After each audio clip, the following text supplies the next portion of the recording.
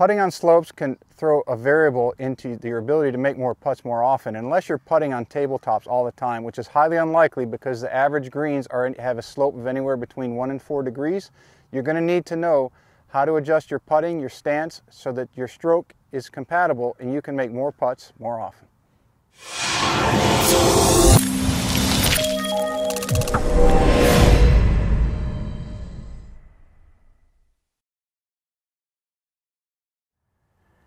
As it relates to slopes in today's video, the two areas I'm going to focus on are ball below your feet and ball above your feet.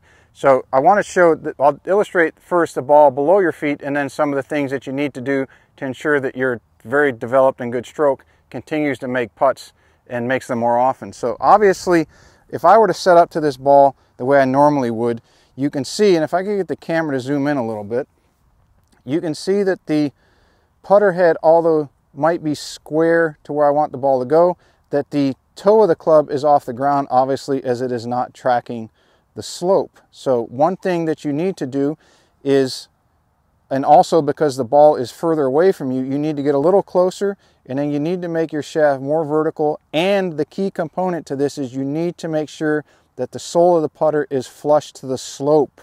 That's going to play a vital role in your ability to catch the ball square at impact. Okay, now if I can get the camera to back up a little bit, after you have moved closer and you have set the sole flush to the ground, the second thing you're going to want to do, and this is very important, is you're going to grip the club more firmly with your lead hand. So for me, my left hand. And the reason that this is very important is as you go and make your stroke, gravity is going to want to pull that putter head down the stroke, and down the hill. And if you're holding the putter more firmly in your lead hand, the tendency is for the putter face to track down the target line or down the intended direction that you want the ball to go. It will counter effect gravity to enough of an extent that it won't let your putter drift offline. So just to recap a little bit, ball below my feet, you need to make the sole flush to the ground, come a little closer, and lastly, you're going to hold it more firmly in your lead hand so that when you take your stroke, let me line up to this hole, that it will offset the putter head gravity and wanting to pull the putter head down the slope, and will track more down the target line, something like that. So now, as you can see, I'm moved around to where I have a right to left breaking putt, or in other words, that the ball is above my feet. The same principles apply to this putt as they did to the ball below my feet, only in reverse order.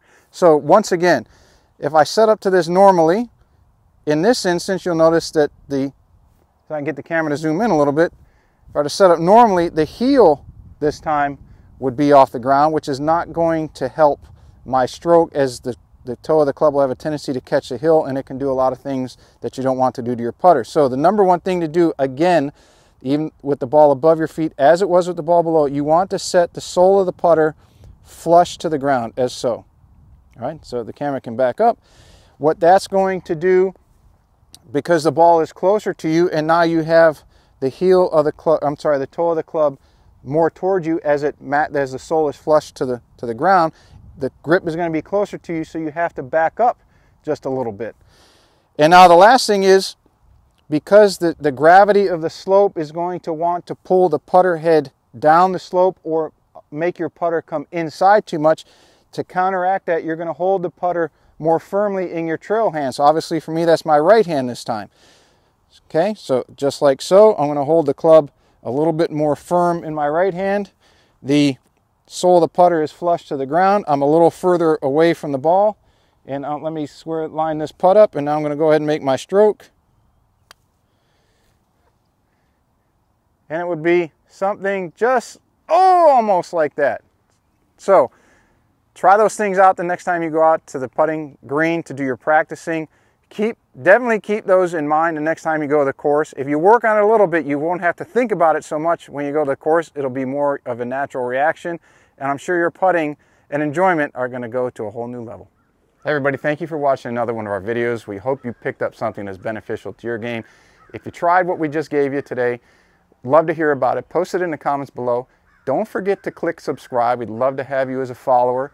You can also hit us up on Facebook, Instagram, and Twitter under The Golf Paradigm. And don't forget to follow the hottest podcast in golf, our podcast called Golf 360. If you'd like to subscribe or watch some more of our videos, you can do so right over here.